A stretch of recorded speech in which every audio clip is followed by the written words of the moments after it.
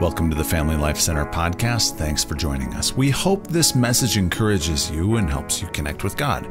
For more information, visit us at familylifecenter.us. Now, here's this week's Sunday message.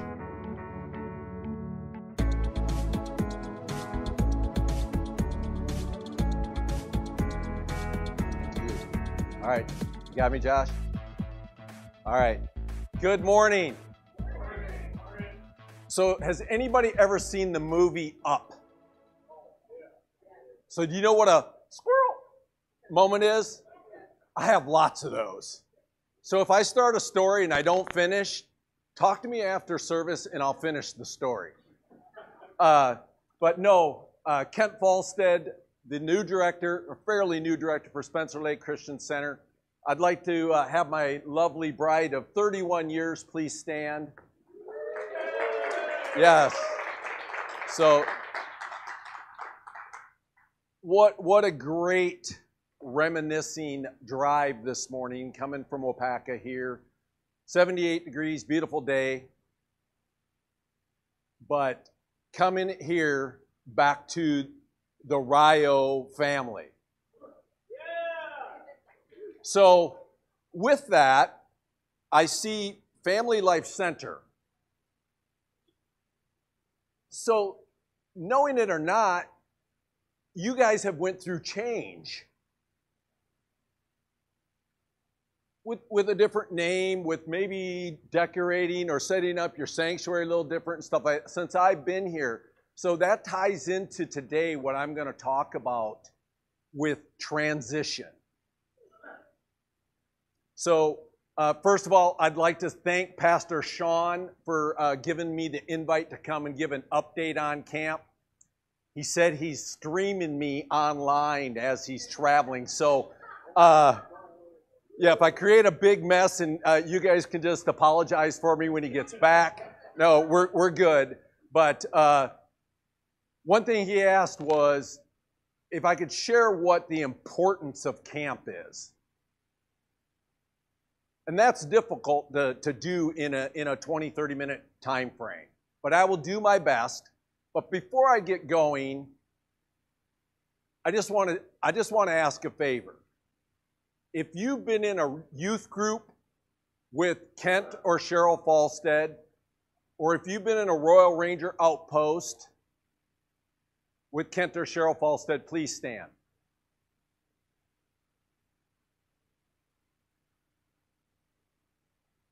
Wow. So, all right, Josh, yeah, you're like not wanting to stand up. So we're good. Thank you. Because it's neat to see the transition in youth lives. I saw on Facebook Brandon just graduated from Portage. So I was catching up with him just for a minute when he was trying to put a microphone on me and stuff. And I said, hey, how you doing? Good, and this and that. And I reached over to him. When I reached up, yeah, right? And I grabbed his heart and I said, hey, you still have Jesus in your heart. He said, you taught me well. So I did my best, but I will continue to say this. There's perfect and there's imperfect. I'm somewhere in there, striving for perfection, but I am a vessel that the Lord created. Now, however you view me, that's the way I am. But as we get going, I'm going to talk about Spencer Lake and a whole bunch of stuff just to create some excitement for you about camp. So, next slide, please. So, talking about transition, for those that know me, I served 23 years in the United States Air Force. Military was my life. It was my family's life, service to our country.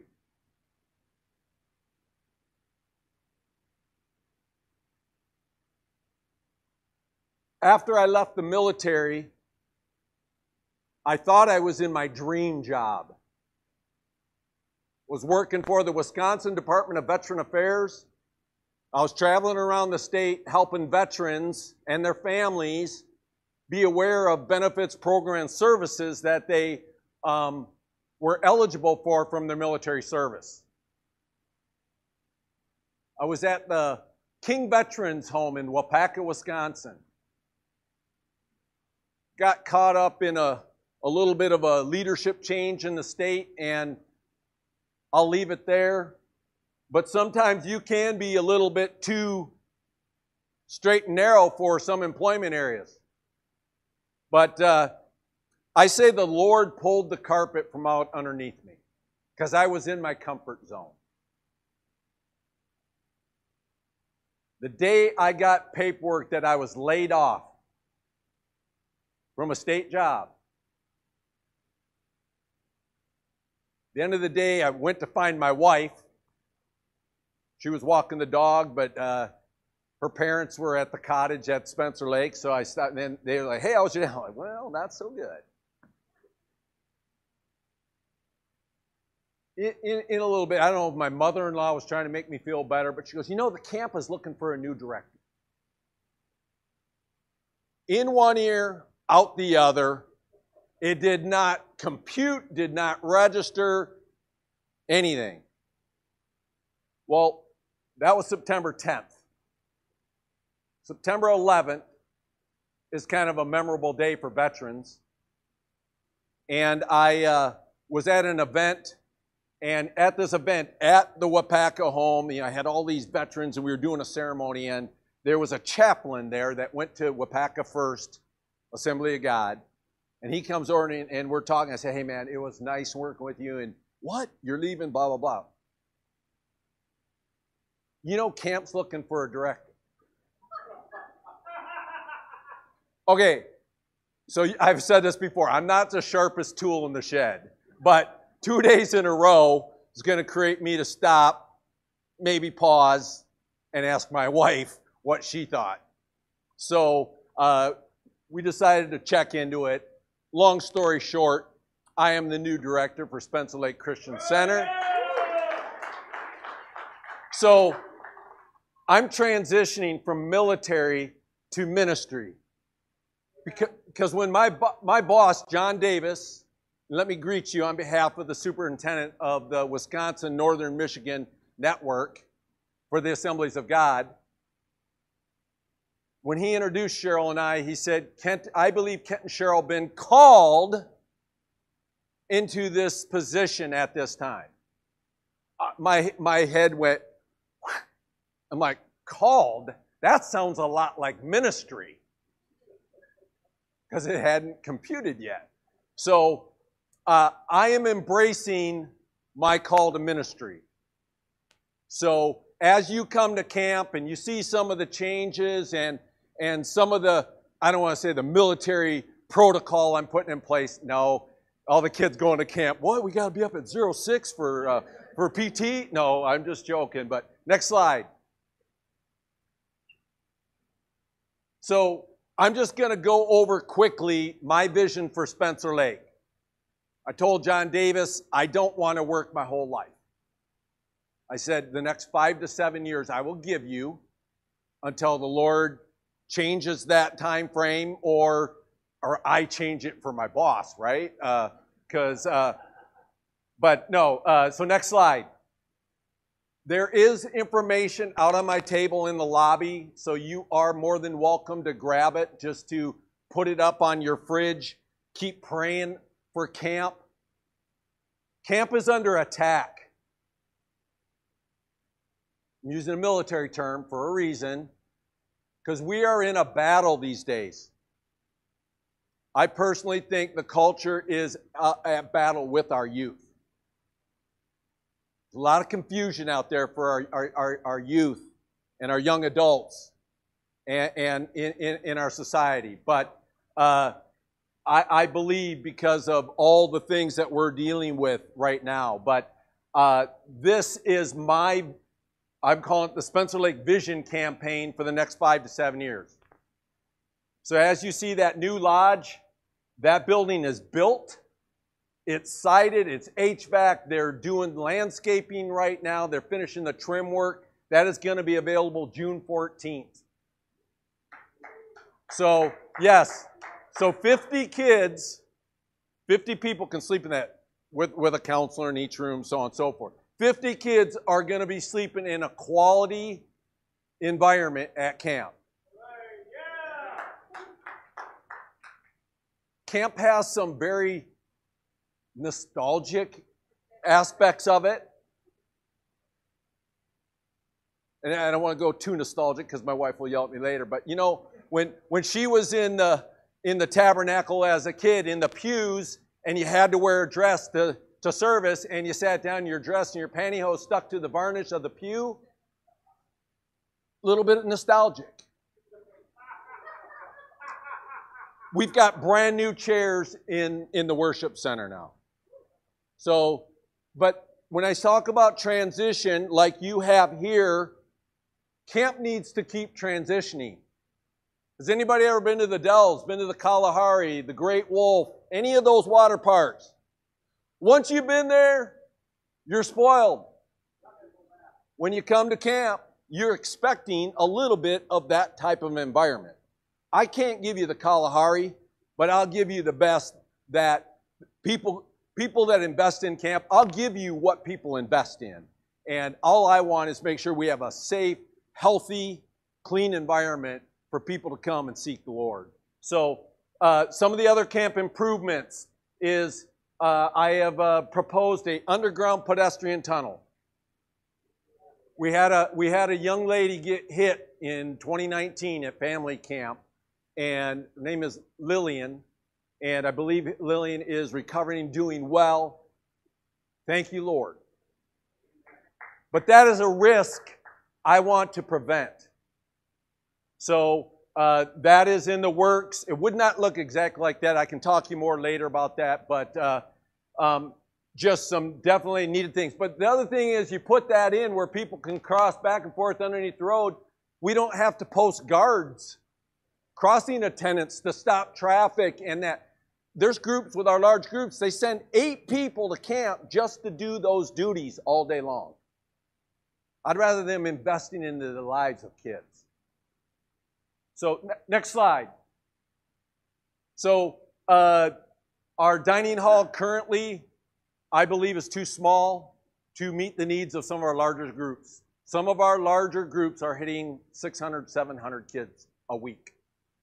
So take 700 breakfast, lunch, and dinner in a small area.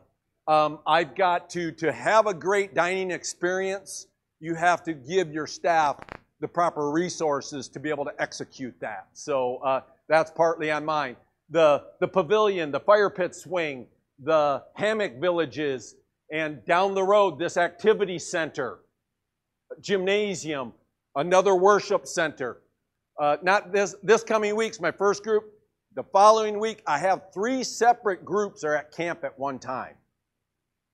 So I need worship centers because they do their own worship. So the magnitude of camp, a lot of my personal opinion, I didn't know the depth of camp until I got there, and I go, wow, this is a larger animal than I thought. So next slide.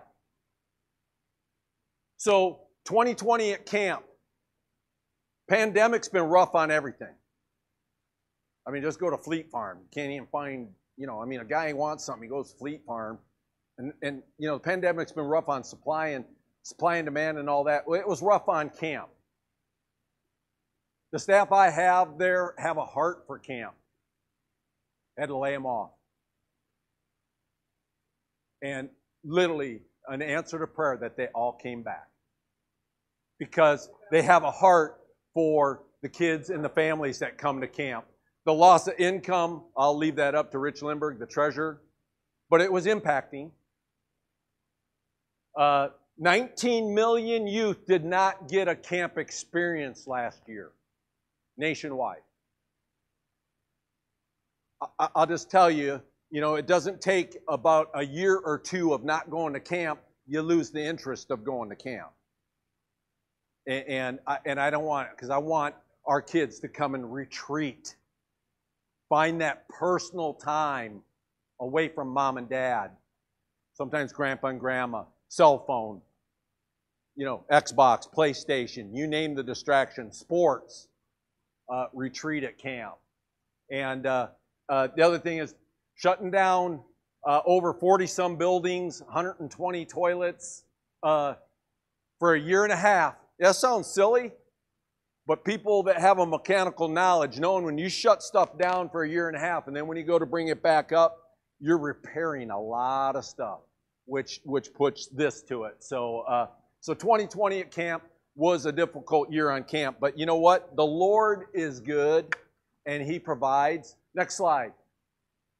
So God is faithful. I am not a patient man. Some people call me very passionate or very whatever, but it's just the way I am.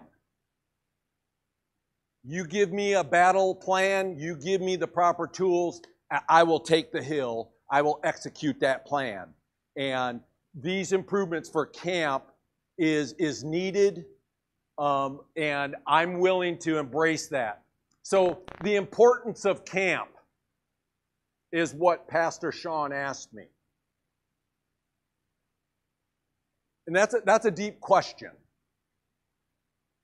because the importance of camp means so much to everybody in here. Squirrel moment. Kimmy, it was nice seeing you at the piano this morning. Not that was nostalgic for me, but it brought me back, Kimmy. So out in the foyer on my table, when I started this job, a pastor sent me this article he wrote. Pastor Steve Nickel. So I want to declare that so there's not a copyright infringement or anything like that. But Pastor Steve said I could share this. I've taken some highlights of what I'm going to share out of this. So feel free to grab that to get the rest of the story. So this morning I want to talk about the biblical precedents, the personal excellence and supernatural influence when we retreat. Next slide. So, the biblical precedents. If you have your Bibles and you want to open your Bible, or if you want to pull up your phone, or if you just want to look at the screen, several options, kind of like tithing, right, Bruce? All right. Hey, Bruce, and when you stand up, I'll know I've got 3 minutes left. So, because, right? So in Exodus 28 through 11, remember the Sabbath day by keeping it holy. 6 days you shall labor and do all your work, but the seventh day is a Sabbath to the Lord your God. On it you shall not do any work, neither you nor your son or daughter, nor your male or female servant, nor your animals, nor any foreigner residing in your towns. For in 6 days the Lord made the heavens and the earth, the sea, and all that is in them. But He rested on the seventh day. Therefore the Lord blessed the Sabbath day and made it holy. I get it. Old Testament. Days gone by, right? Today, how many people have enough time in the day to get everything done? We don't. But sometimes we let other distractions and things in our life scramble our priorities. There's a little bit of heart check for all of us. Because it's biblical, even though we went away from it. Richard, the old joke says, farmers didn't have back problems until they put lights on tractors. Think of that. Think of that. There used to be an end of the day when you stop working. There's big operations now. They're running 24/7. It's just go, go, go. That same application can happen in our life as well. All right, so next slide. So then Deuteronomy 16 through 7. 3 times a year, all your men must appear before the Lord your God at the place He will choose. at the festival of unleavened bread, the festival of weeks, and the festival of tabernacles. No one should appear before the Lord empty-handed. Each of you must bring a gift in proportion of the way the Lord your God has blessed you. But the takeaway from that is God instituted 3 annual feasts, retreats, men were required to attend. So that applies to all of us. So I remember the men's outings, Colton, out at the farm. Men, you need to make it a priority to retreat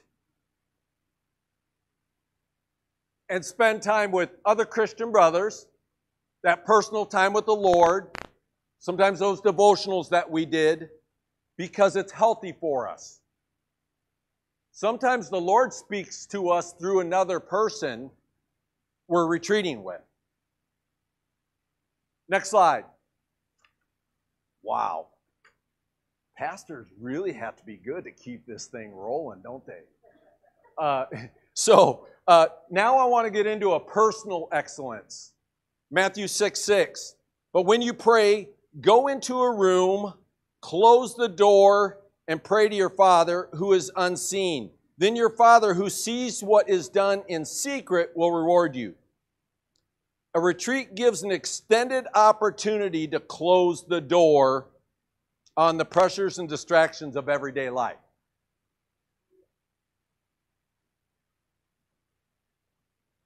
I was probably personally convicted of my personal time with the Lord. If you don't dedicate a time in your day and make it priority, it will get away from you.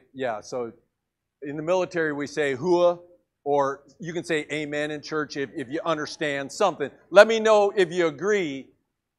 But I know that when I set a time before Fox News or before the radio or before anything and give the Lord Him the time He's due, I tend to hear more from Him. Because sometimes when we don't close the door, and moms in here know it firsthand. How many moms have tried to have a devotional when you have kids? When are the kids going to be bugging you? When you're trying, and I'm not going to go too deep into that because I don't want the kids all revolting with me, but retreats promote personal excellence as it can be and should impact the health of our whole self. So it is good for us to retreat. Next slide. So the supernatural influence, Luke 4:14. Jesus returned to Galilee in the power of the Spirit, and the news about Him spread through the whole countryside. It is interesting to note that Jesus, full of the Spirit, was led by the Holy Spirit on an extended retreat in the wilderness. I'm not telling anybody here to go out in the wilderness for 40 days and personally retreat. It's not what I'm saying. But we need to look back in Scripture and pick out the importance of those times when we separate ourselves to go one-on-one with the Lord. So, in closing, next slide. I refer to Spencer Lake as a mission field. If we're kingdom-minded, investing in the kingdom comes in all different forms. Those that faithfully attend here, tithe to the church, that's investing in the kingdom for the work the church does. Cheryl and I weren't called to go to Africa or some other thing as a missionary, but I almost feel you could call us missionaries. 72% of pastors receive their call into ministry from a camp experience. 69% of our missionaries receive their call to the mission field from a camp experience.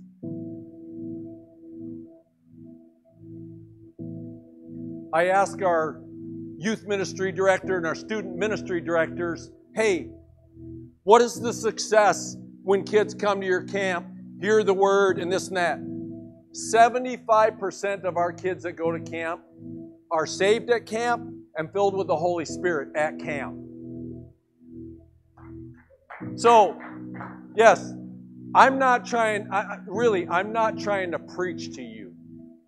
But what I keep sharing is, what the Lord's revealed to me is, if I'm a financial investor or an investor in general, and I can find the return on investment in the 72% or the 69% or the 75% of lives, that is huge. Let's not feel bad that maybe it's not those numbers here. Maybe it is. I don't know.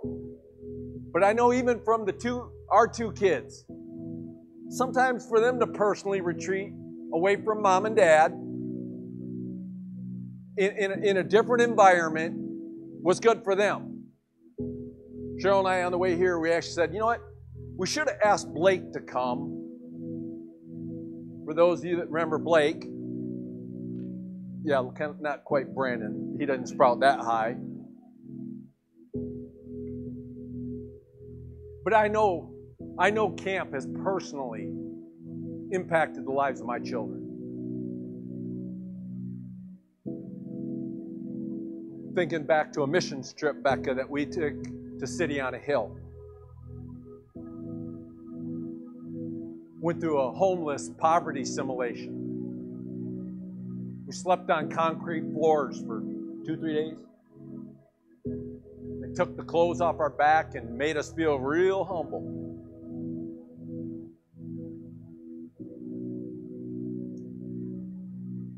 When we got home, dude, my back was killing me.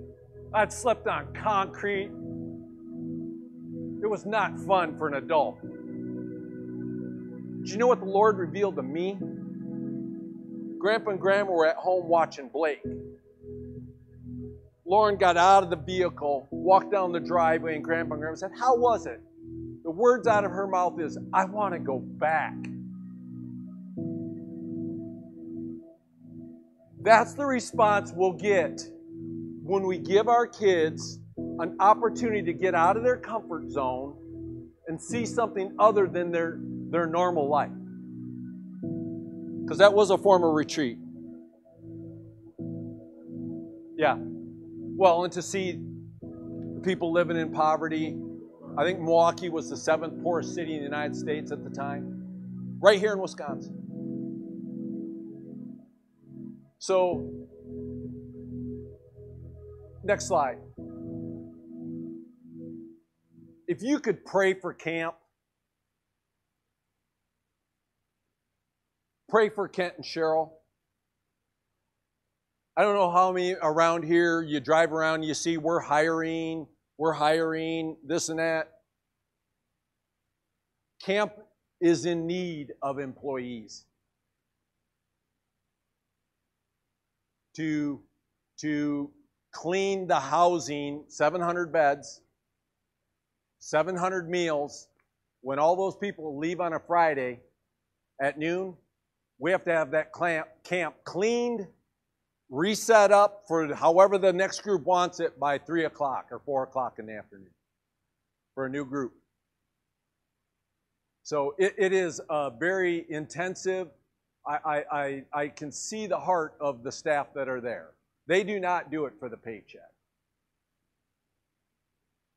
It's a kingdom investment, I believe, that they're there. What they see and they feel from the interaction with the kids and stuff like that. So I'm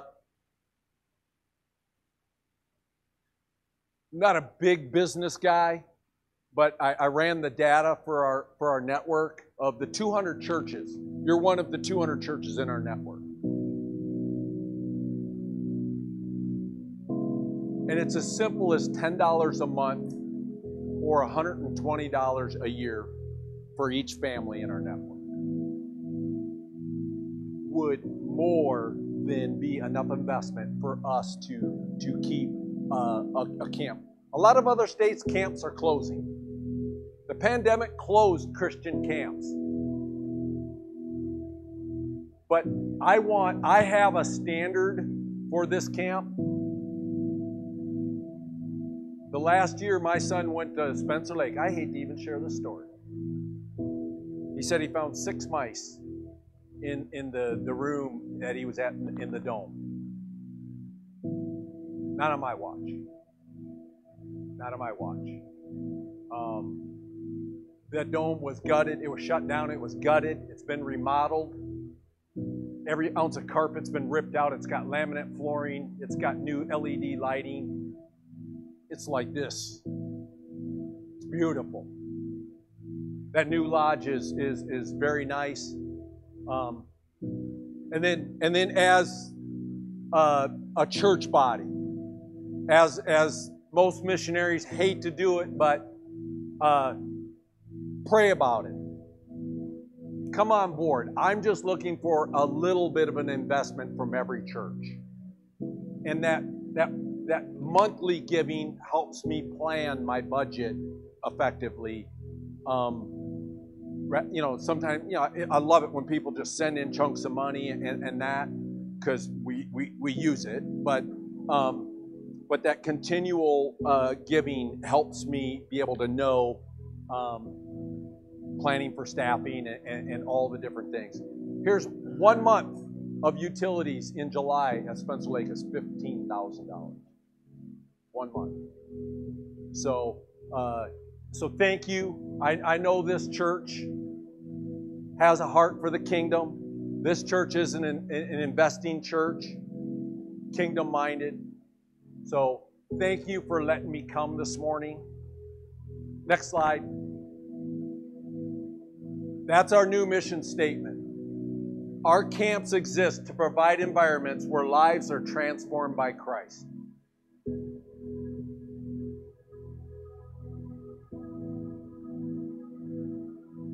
Let's pray. Lord,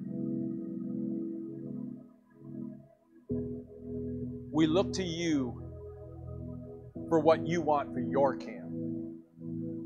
Lord, it's your camp. Have your way this year. Lord, I believe after the year of 2020 with people being restricted and at home, I believe you have big plans for 2021 at camp. Lord, impact lives, change hearts, and have your way. Lord, let me have ears open to hear, to receive the direction you want for your camp. And let me be a great steward with the investment into that camp, Lord. I thank you for this opportunity this morning, and we love you, Lord. Amen. Thanks for taking the time to connect with God. Our weekly services are held 10 a.m. every Sunday at N3974 Williams Road, Rio, Wisconsin, just 5 minutes southeast of Rio on Highway 16. Please make sure to subscribe to our podcast, visit our website at familylifecenter.us, and connect with us on social media at familylifecenter.us.